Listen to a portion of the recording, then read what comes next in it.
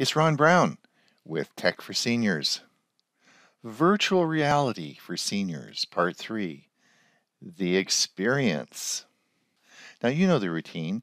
If you like this video, please click the like, and we'd sure appreciate it if you would subscribe to the channel. It really helps people who want to see these videos in the future. Thanks so much. Let's get on with the show.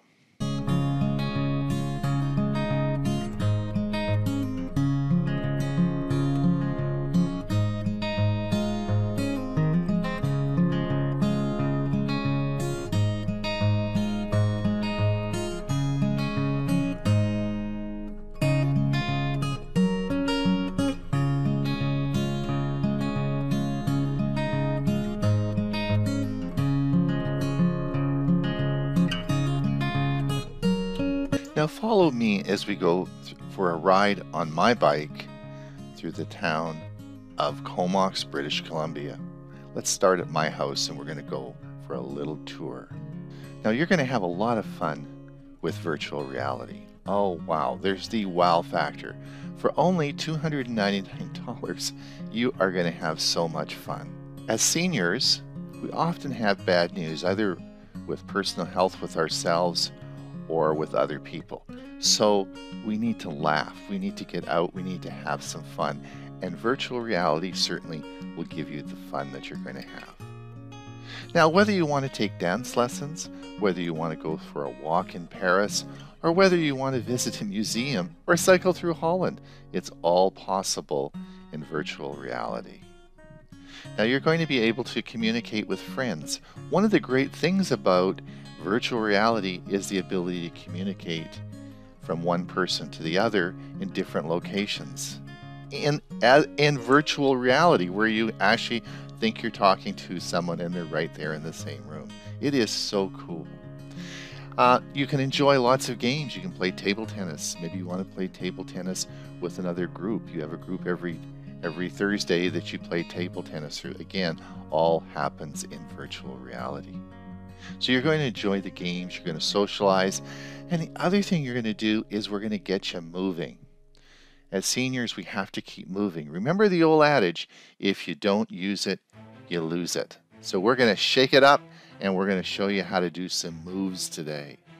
So let's continue on with our little cycle through the town of Comox, British Columbia.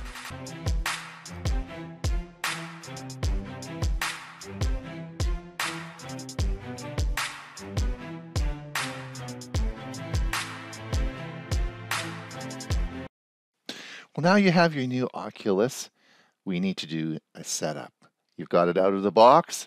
Well, you're going to need to set it up.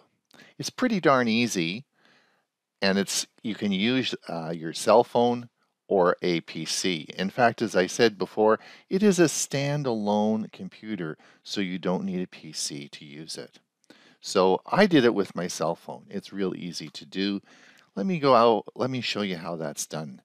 Now, also in the setup process, you'll be able to communicate with other people. So if you have other friends that have Oculus devices, then you can communicate through that. So we'll set that up now. Let me show you how it's done.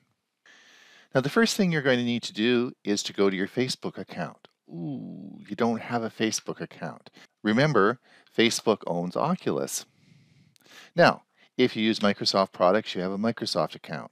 If you use Google products, you have an Android phone, you use a Google, you have a Google account. And if you have any Apple devices, you have an Apple account.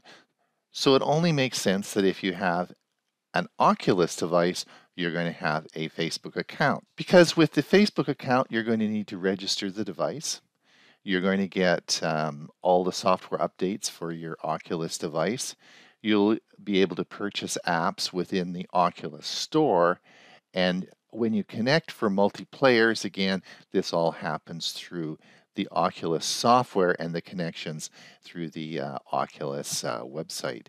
And again, this is why you need a Facebook account. Now, you don't have to put any information in your profile online or anything like that. Just check your privacy settings and make sure you're secure if you're not a regular Facebook user, and you'll be just fine. All right, where to start?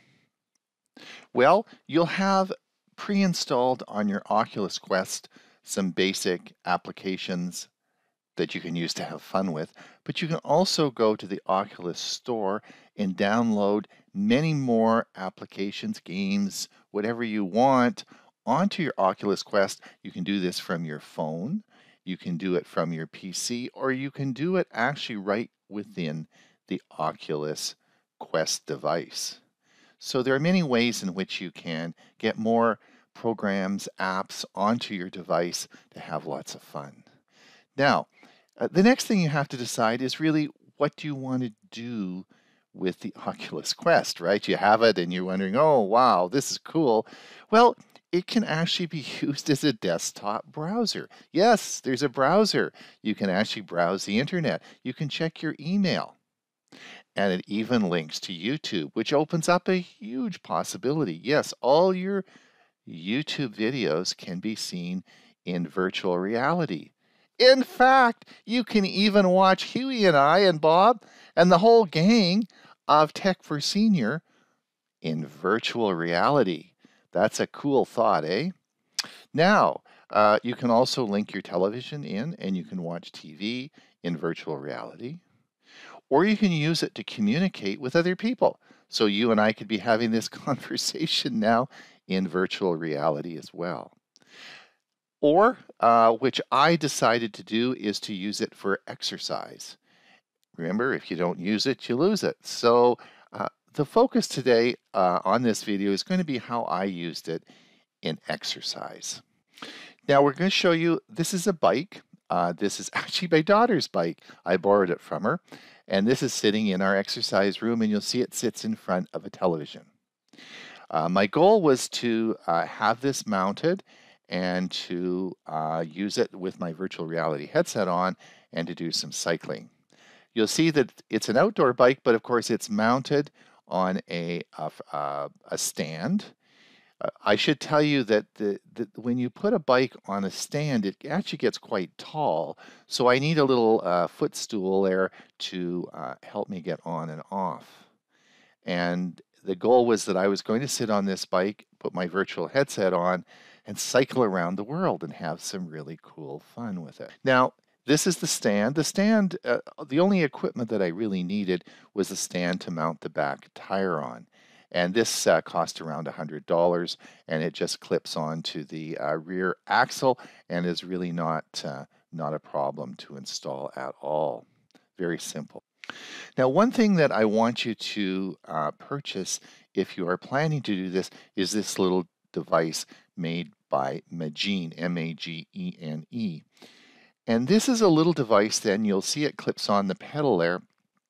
And this is a Bluetooth connection that connects to the headset, the Oculus headset.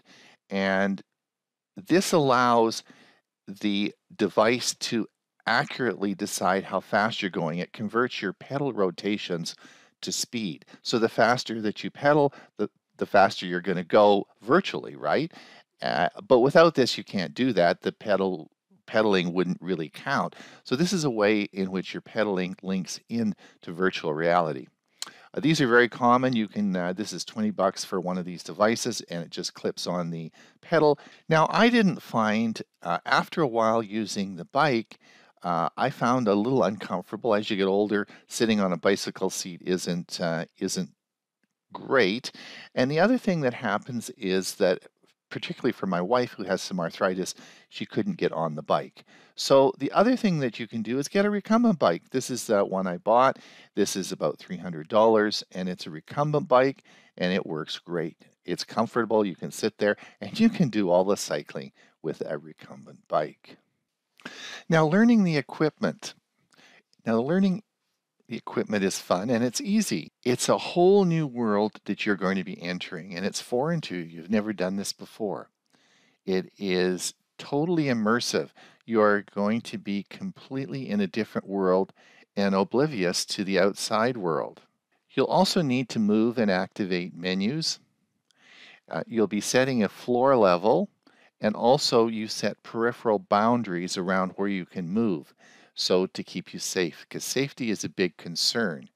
Now, I want to talk a little bit about a common problem in virtual reality, particularly for beginners, and that is nausea. So I'm going to give you some advice. The first thing is take it slow. Start with a seated or sedentary experience and try not to do too much in the way of motion to begin with. It takes your brain a little bit of time to get used to the new experience that you're going to have.